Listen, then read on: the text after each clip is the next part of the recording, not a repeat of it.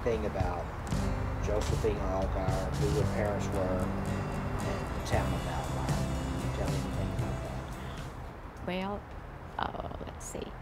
Josephine Meyer Allgaier, and her mother was Carolyn Meyer and Frederick Meyer, and they owned the farm up on the hill, and they had the milk company. Okay. Did they have any children? What Okay, children? yes, they had Elmer was the oldest, that's her brother that runs the milk farm now. Okay. And then there was Verge, who is married to Nelson that runs the drugstore now, Okay. or did then. Right. And then there was Mother, she was the tail end. The three of them. Now, growing up in Valmeyer, it was during the 30s and the 40s, World War II, right after the Depression. Can you think of any childhood pastimes that you had, and who your partners were, and having this kind of fun? Any of the pastimes growing up in Valmeyer? Well, most of the pastime I really did with Ross, which you've interviewed before, and my pastime, I had a lot with Nelson, who was the pharmacist, Yeah. and he'd come by in his pickup truck and say, "Let's go to the farm, Yvonne," and there was only one seat, so he took a slop bucket and turned it upside down. He said, "Here's your seat, hang on tight," and away we went, you know. And we planted, dug potatoes, we picked cherries, apples, we dug worms so we could go fishing. They had horses so we could go horseback riding. So to me, it was a fun day when he came and got me. Yeah. Do you have any memories of homecoming or parades or church picnics? Anything come to mind when you think of Valmeyer and homecomings? Well, I liked the bands when they would come, and Valmeyer band would be in that, you know. And but I was always warned that I had to stay close to home because these strange men would come to town to put up the Ferris wheels. And so I had to be very careful where I went by myself, you know. So that was one of them. And see, what else? Not too many church picnics, but I enjoyed the Allgaier family reunions down at Prairie du Rocher. And they all got together, had a picnic, played ball, and just I saw all my cousins. I think I had 17 of them, because see, the Allgaiers were a Catholic family, where the Meyers were Protestant. So we reproduced a lot of cousins on the one side, where we only had two on the other. So, but I enjoyed seeing my cousins, but sometimes I didn't see that often. Yeah, and Ross always missed being there because he wasn't one of the quote Allgaiers. Can you think of any any memories of teachers from Valmeyer? Anything come to mind as far as teachers? Well, I had two of them that were my aunts, which was unusual. Oh, wait, now who were they? Okay, Howard's wife, Leona, was a teacher, yeah. And then Bert next door, that was Carol Fay's mother, she was a teacher. And so they were, you know, two of my favorites. They were not only teachers, but your neighbors. They were my neighbors and my relatives. Memories, maybe Ross playing basketball. Of the what? Ross playing basketball. Of the school or the store? The school. The school. So we'll start with the school. Okay, start with the school. I enjoyed being in band with him because he was a good saxophone player. He really hit his stride in basketball that junior and senior year. So the senior year I wasn't there. Right. Okay. But they went to the finals that year, which was very interesting. And so his uncle that lived in St. Louis would pick me up at Deaconess Hospital and take me to the game so I could see Ross play. And so I'd holler, "Snyder, get that ball off that rim and in that basket." And I could see him smile, so he knew I was there, you know, because I really yelled at him. Tell me any memories you would have of the Valmeyer floods. Well, they were, yeah. Probably 9 or 10, right? Yeah, 10, 11, yeah. It was 41, 42, and 43. Is that when the floods were? Yeah. Well, that's an exciting time for that age child, you know. And so I remember Ross and I would go out in the backyard when the flood, you know, the levee would break, and we'd put rocks out there to stop the flood from coming. You know, we were going to stop this water. And we also found some baby rabbits that were hiding, and we brought them in and tried to raise them, but it didn't work. What was exciting is that the Coast Guard came to town, all these young guys. And we'd sit on the front porch, Susie, Fifi, and I at the church, and watch all these guys go by, and they'd stop and talk to us. And I know one time they said, "Hey, have any of you girls got any older sisters?" And Fifi says, "I do." Well, she was 6 months older than me, the sister, you know, so that didn't work out. And then the other time is that Daddy built the house up on a hill, and that's what really kept the water from going into our house on the floors. But when the Coast Guard would come, they'd hit that terrace, and they'd get out on this side, which was only about this deep water, and the guys say, "All right, you can get out." Well, they'd get out on the other side, and all you could see was their hat floating down the river, you know, and they'd come up and say, "Yeah, sure, you know. So, you know, there were funds for a 13-year-old, 12-year-old, you know, it wasn't that bad. Had to sleep upstairs in the attic. And Daddy fished in the front yard, and so, you know, it wasn't, they rowboated from the drugstore over to our house, and so to me it wasn't a hard time. It was like a fun time. Yeah, no school. Your dad worked at the quarry? Yes. And can you describe the different jobs that he had in the quarry? I know that he had the dinky, but he also had that big steam shovel. Yeah, I can remember him talking about loading the trucks up, and the drivers would fall asleep, and then he'd take that thing and hit them on the top of the thing to wake them up, but to tell them that he was finished loading them, you know. I remember that. I remember the shovel. That was later on when the boys would, you boys would go out there with him, and they said, "Man, we love that shovel. It's got a restroom on it, and it's got a toilet on it and everything," you know. And I thought, I don't remember that, you know. But anyway, they really enjoyed it. I think they enjoyed it more than I did, you know. But did you ever get to ride on the dinky yourself? Did you no, ride on it? I don't remember riding on it. No. But your grandkids did. My kids did, yeah, right. Talk about some of the businesses, maybe the Schneider's drugstore, what it means to you, some memories of the Schneider's drugstore. I love the Schneider's drugstore. That's my home from home. Those green curtains, remember going in there and that green curtains flying, you know? Ice cream, all you wanted. And when Mother would go to St. Louis shopping, then I could go to the drugstore that time, and I'd have a hamburger and chili and ice cream, you know, for my dinner at school after, you know, at school time.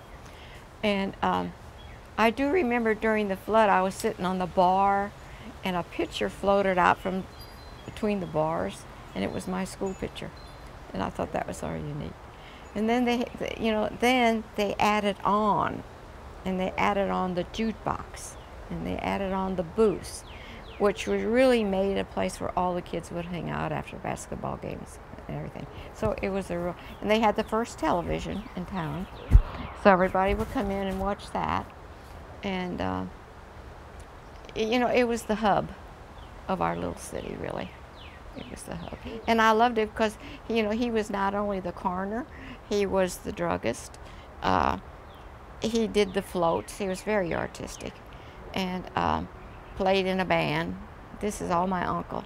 And drugged me everywhere that Ross went. Did you ever remember climbing the bluffs? Did you ever Yes. get to do that? I got to do that, but the thing that I remember the most is that I went horseback riding on the bluffs, and I was on the back of Nelson's horse. Ross had a horse, and he had a horse. And he said, "Gal," he always called me Gal, "Gal, come on, you're going to the hills today, but you'll ride in back of me." And I still remember hanging on to him and going to the top of those hills. So that was a fun day. Cool. Did you ever fish at that lake there? Yes. You got to fish I got to fish there, got to swim there. Yeah, yeah. They took me when Ross would go to the basketball games, I got to go. When he went to the Cardinal games, I got to go. When he went to the wrestling, I got to go. And to the circus. Like I was telling you last night, I was thinking about that circus. And I remember, you know, when you take a 10-year-old into a big circus arena, it's humongous to a little country girl. And I remember I had to go to the bathroom. And they said, look, it's right up there. You just go right up there and we'll watch you and then you come back down. So I felt safe. But as I came down the steps, I looked and I could see more there. And then I thought, well, I better look over here. And when I looked over that way, I looked directly in an elephant's eye. They were bringing the big elephant in for performance.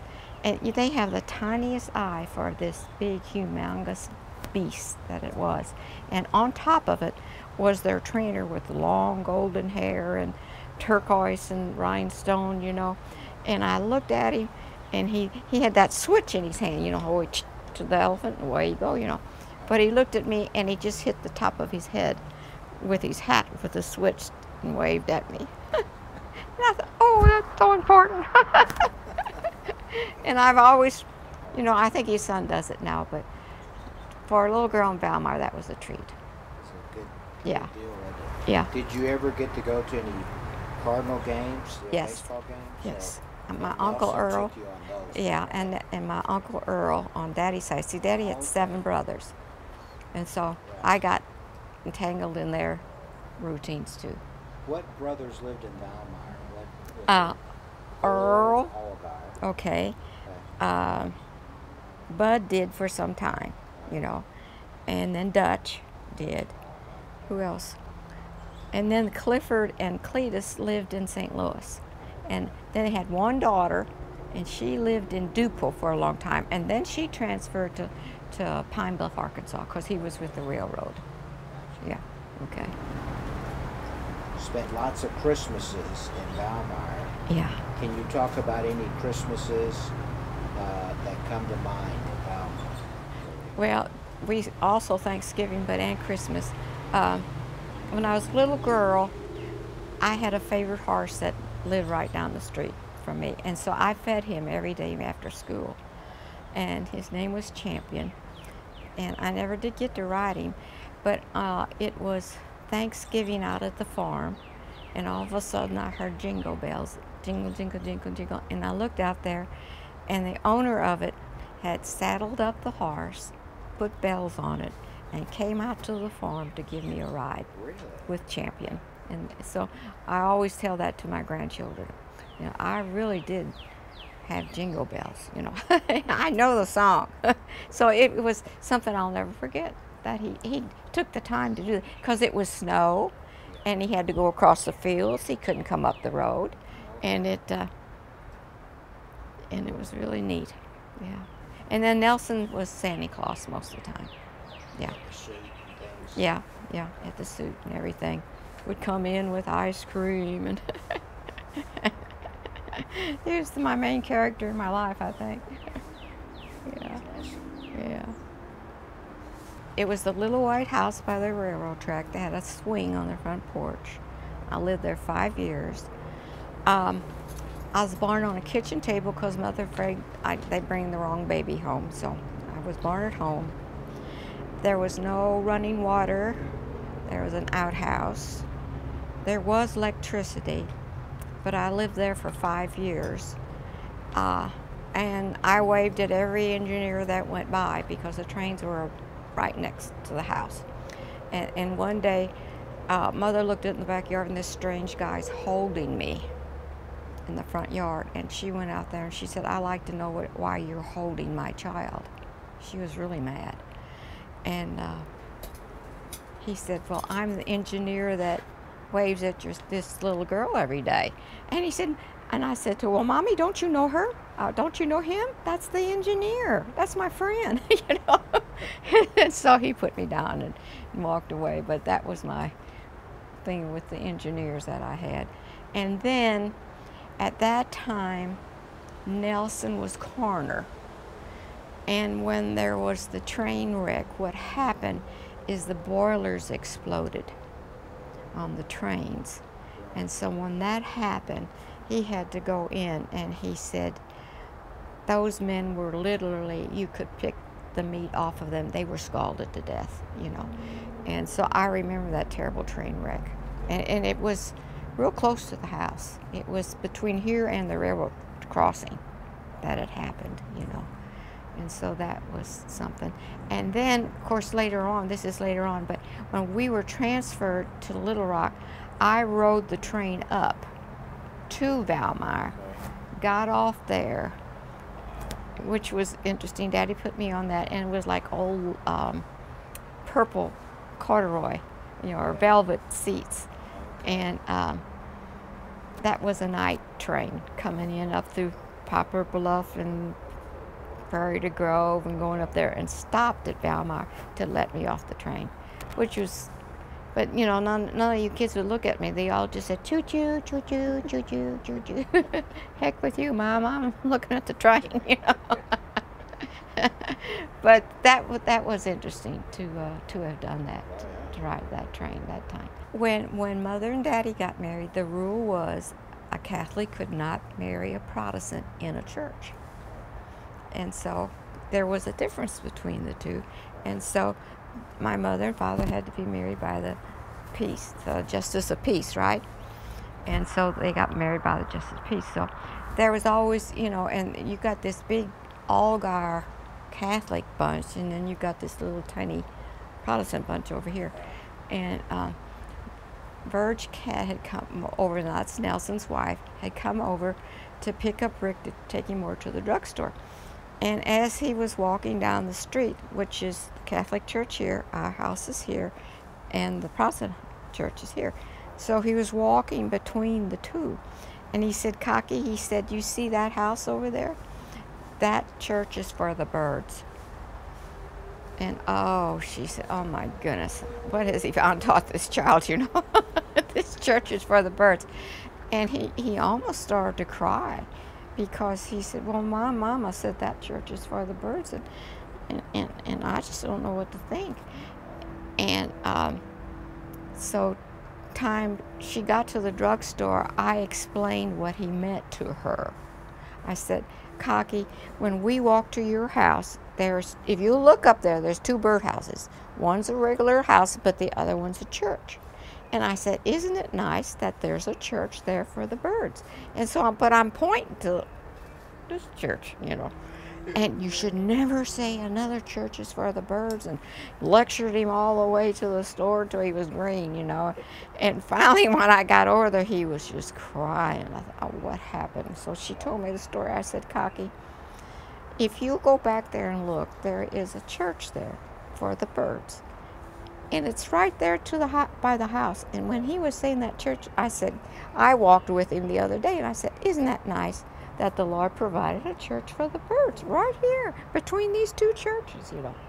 And then she understood. Then she had to apologize. And then she almost cried. And I think I told that at her funeral. And everybody laughed. There's a lot of Catholics there. I hope they laughed, you know, because I really didn't mean it was for the birds, you know. But that was something fun. And she really wanted Rick to be right, you know. Another thing Rick did, he packed his suitcase to go back to Arkansas, and I went through it, and there was a train car in it. I didn't know that.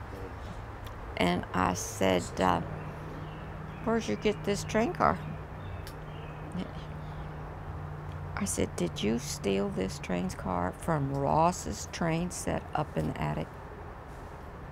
I said, you know what you have to do, don't you? I said, get your hind end over there. Well, I quick called Verge to tell her what had happened. I said, you better back me up on this, because that's stealing, and he does not need to know he can get by with it. So he went over there, and he gave the train back, and she went right along with it. Poor Cocky, she had to really she had some things to go through with Rick. But he went back, took the train back, and it's probably still there today. Yeah, so, some good times. When I was little, I got a Cocker Spaniel dog, and Ross and getting them kept it for about a week before they brought it over for my birthday. And he just cried when he had to give up that dog. And his mother said, well, don't you love Yvonne? And he said, yeah, I do, but I love me better. So, but I got the dogs. We bred them, and I ended up having 2 dogs. And Daddy used them for hunting. They were duck hunting dogs.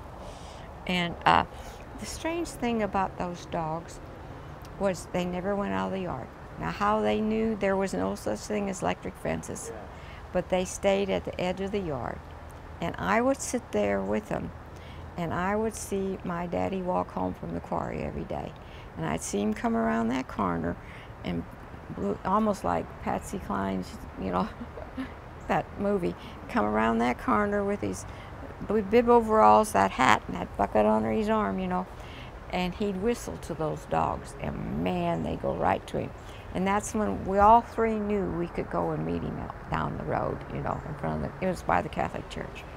And that was always a thrill to me to see him come around that corner. He usually stopped at his mother's house, which lived in the alley part, and she would bake him cookies and stuff, and he'd have a treat with her, and then he'd come on home. But that was his mom? That was his mom, yeah. Yeah. So that was a happy time. I remember in that movie where she visions her father coming back from those coal mountains. Patsy Cline, do you remember that? Oh, when he's there and all of a sudden he's gone. Remember, he has a heart attack and dies. But he's dressed the same way as my daddy. Those bib overalls, remember? That hat and that lunchbox under his arm, you know, JBA, you know. Did he ever ride to work, or would he always just walk? Well, you know, after they told him he was borderline diabetic, that he should stop drinking that sugar water, iced tea, and that he should walk to work every day, walk 2 miles every day. Well, that's what he did. He walked 2 miles every day to work. He stopped drinking sugar in his tea, and he never got diabetes. So that's how he beat that. So, but other than that, you know, he just didn't have any health issues. I don't think he ever was in the hospital till he was 80 years old. Yeah, he was a healthy man. Oh, I know what I want to tell. One more story. Go ahead. When Earl came home from the army, he didn't have a car, so my daddy said, well, you can have my car for the evening. Well, he wrecked it. And he needed a new fender. And you just didn't get new fenders during the war or after war for a while. So my daddy rode around in a 40-something Chevy, and, you know, with that fender off. And I was just learning to drive. And so one day there was a real downpouring of rain. And so I thought, that is really fun going through that mud puddle, because there's no fender on this, and the water will go right over the top of the car, you know, just soaking wet.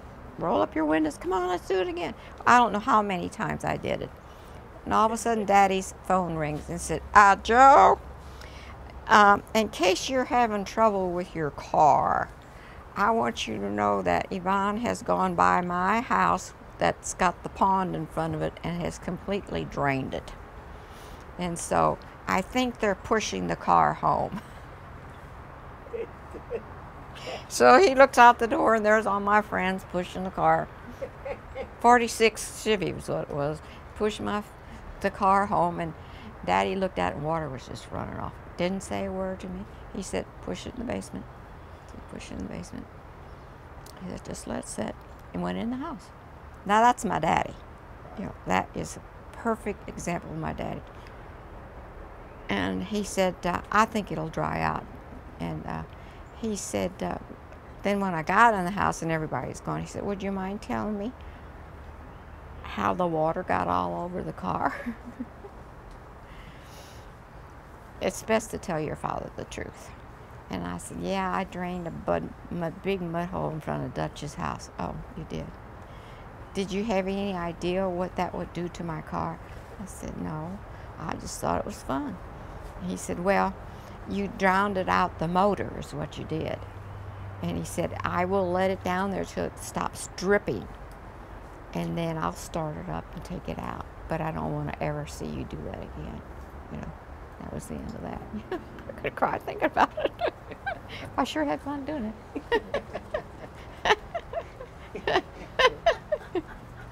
Ooh, that water, and it was dirty. Oh. So that was the end of my driving for a while. Friends did you have in the car? Can you think who was in the car with you? Oh, I have no idea. 4 or 5 probably. Just having the best time. Was Patsy in? That's probably my girlfriends that were with me. Yeah. Yeah, I don't think any boys were with me. Patsy and Marilyn and Marianne and yeah. And because see, we girls back there didn't drive. I mean, you know, I didn't drive till I had 2 children and had a car. Back then, now everyone has a car. My mother never had a car, you know. Now my mother-in-law had a car. She had a, what kind of Oldsmobile convertible? Or was it? Yeah. She had a car because, see, Dad would take the car to work, so she needed a car. But my daddy walked to work. We didn't need a car. See, so back then, the only way I ever got to Shamrock was where we all hung out, is that we started dating older boys that were 4 years older than us, and they had cars. And that's how we got rides to the Shamrock. My father never let me take the car to Shamrock. That would be his car. It'd be his car, no. And I wouldn't dare ask him. Yeah. I know Marilyn did one time. Her dad let her one time. But usually the guys had the cars, and then we get a ride. So, I mean, it was a different time, a different era. Can you imagine your 16-year-old not having a car, and your 18-year-old, and your 19-year-old, and your 20-year-old? Yeah, now it's unheard of. Oh, we got to get a car. Things have changed. The thing I remember that I really did with my father was lay on the floor, listen to the Cardinal games with Harry Carey. Harry Carey. I could be. It could be. It is. Oh, Ronnie. So that was my. I did everything else like with Nelson, but Daddy was raised with all these boys and one girl, but he did teach me baseball. But he knew I would never be a baseball player because I stopped the ball with my foot.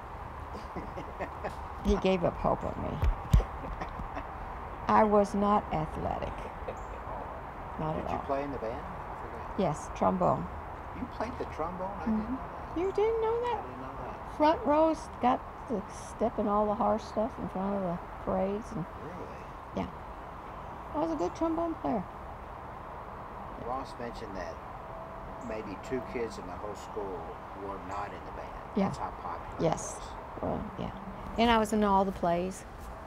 You were in the plays. Mm-hmm. Yeah. So you're in drama in the band. Band, yeah. And then we had sewing machines. We made most of our clothes because there was no Pennies, there was no Sears, there was no Walmart. There was a catalog. And that came later. So, yeah, it was a different time, wasn't it? When you really look at it, it was a different time. I didn't realize you were, the first 17 years you spent there, and then once you left, you never went back, or, moved back. I guess you went off to nursing school. See, I moved to St. Louis, and all of a sudden I was in the big city. And then I married your daddy, and I was in Belleville.